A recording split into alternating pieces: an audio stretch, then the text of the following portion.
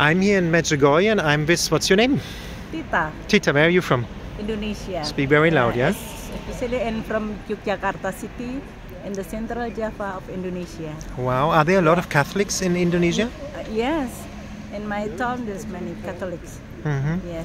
And you said it's the second time you come here? Yeah, first time before pandemic in the 2019. Yeah. Yes, and I just passed here just for few hours here, and today we stay over here just for also for join for the Ash Wednesday Mass.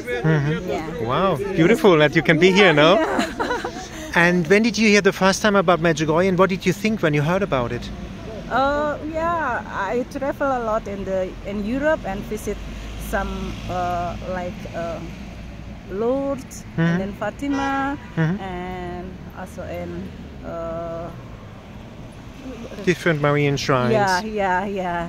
And what is the difference, Medjugorje, to these shrines? Is there a difference when you come here? With other sites, you mean? With other Lourdes, Fatima? Yeah, so it's different, but it's nice also. Also yes, nice? Yeah, I love this. Oh, I see in your eyes you have a connection. You pray the rosary? Yeah. Yeah? Yes. Why do you pray the rosary? Yeah, because I believe in Jesus? Yeah. So. And it helps you a lot, the rosary prayer? It helps you? Yes. Yeah. What does it help you? How does it help you? Yeah, I feel strong and I feel what is in English? In peace? Yes.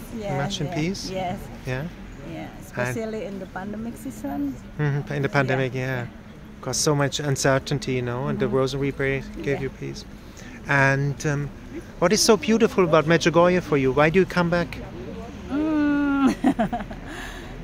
Yeah, because actually I love traveling and for some different culture. Yes, to meet other cultures and to see how Catholic from around the world how to express their faith. Yes, something like that. I also been visiting Mexico City, the Guadalupe. I've been there, and then also I've been visited in Peru. Yes, I see. Wow, yeah. So many places. Beautiful. I love, And you like your Catholic faith? Yeah. Why? It's different from my Catholic and Javanese culture in Indonesia. It's different in there? Do you look I mean, how to pray and in our culture and in Catholic tradition, but we also pray in our culture, our own culture. I'm in Javanese, and then we pray in Javanese language also in the beautiful. church. Yeah. Wow, beautiful. Yeah. And what would you tell people? Why should they come to Medjugorje?